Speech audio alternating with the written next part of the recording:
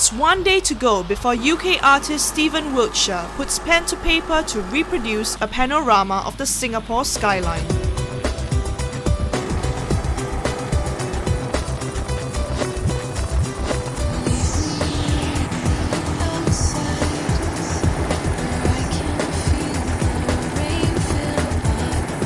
Over the next 5 days, Stephen will reproduce all of this from memory on a 4x1 meter canvas.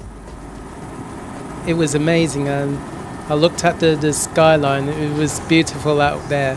I saw lots of buildings and lots of skyscrapers and heritage, and I saw the Marina Bay and I saw neighborhoods and office blocks around it and whole everything. It was so perfect.